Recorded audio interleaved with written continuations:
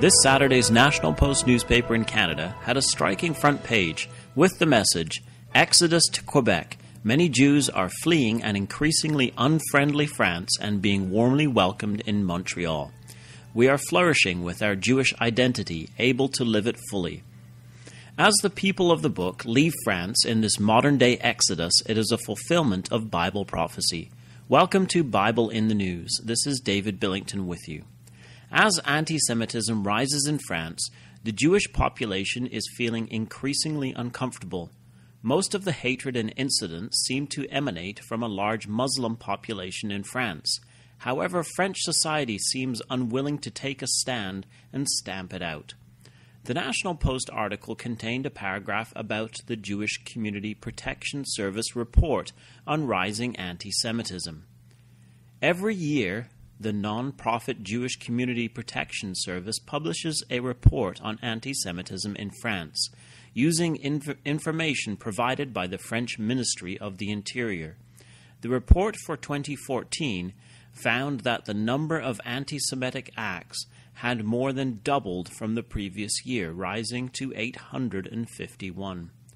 Even 10 years ago, anti-Semitism was on the rise in France. Today it is much worse. Here is another snippet from the National Post article. Frederick Sadoun moved from Paris to Montreal with his wife and young children 10 years ago as anti-Semitism began to rise in France. There were assaults on Jewish children, anti-Semitic graffiti near Jewish schools, and advice from a rabbi not to wear Jewish symbols in public. "We preferred leaving before things got worse," Sadoun, 46, said in an interview. The focus of the article in the National Post is the exodus of Jews from France to Quebec, Canada. It is expected that a Canadian newspaper would take that slant. However, the vast majority of Jews which have left France are moving to Israel, the National Post reported. Figures published in December showed that 7,000 French Jews left for Israel in 2014, more than double the number in 2013. Serge Benheim, president of a Paris synagogue that came under attack last summer by participants in an anti-Israel march, estimated that another 3,000 to 5,000 left for other destinations.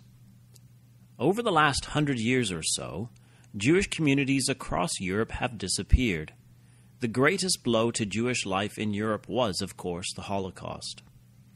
I am certain that this great exodus of Jews from Europe to Israel is a clear fulfillment of Bible prophecy and evidence for Bible truth.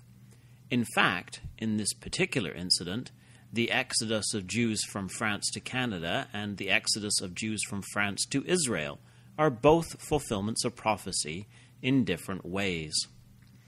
First, how is the exodus of Jews from France to Canada and other countries a fulfillment of prophecy? Consider Deuteronomy 28:65, where Moses prophesies concerning his people, the Jews in exile. "And among these nations shalt thou find no ease, neither shall the sole of thy foot have rest. But the Lord shall give thee there a trembling heart, and failing of eyes, and sorrow of mind." This is a clear fulfillment of these words. Among the nations of the world, the Jewish people have found no ease, neither has the sole of their foot found rest, but they have been driven from country to country down through the centuries.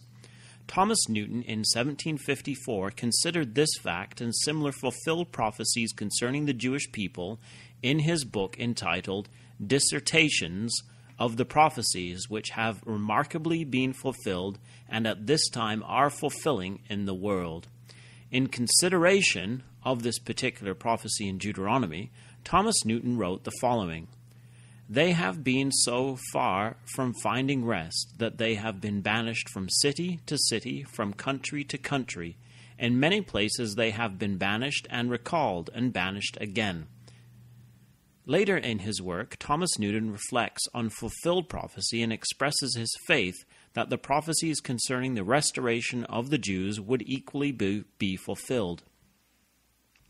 The prophecies have been accomplished to the greatest exactness in the destruction of their city and its continuing still subject to strangers, in the dispersion of their people, and their living still separate from all people?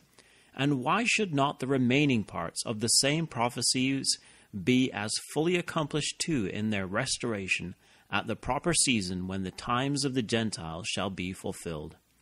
Can it be a coincidence that the Jewish people have had this exact experience down through the centuries, over and again, right down until our own day, and yet remained a distinct and separate people from all others?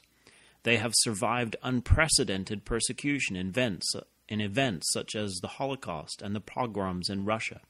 When Thomas Newton took up his pen in 1754, it was 143 years before the first Zionist Congress, which took place in 1897. In our time, the return of the Jews to their ancient land, which Thomas Newton expected from his faith in the Scriptures, has become a fact. This, then, is a clear fulfillment of prophecy. In the events of the modern-day exodus of Jews from France to Israel, consider the following scriptures. Luke 21:24. And they shall fall by the edge of the sword, and shall be led away captive into all nations, and Jerusalem shall be trodden down of the Gentiles until the times of the Gentiles be fulfilled. Zechariah 2, verse 6. Ho, ho, come forth, and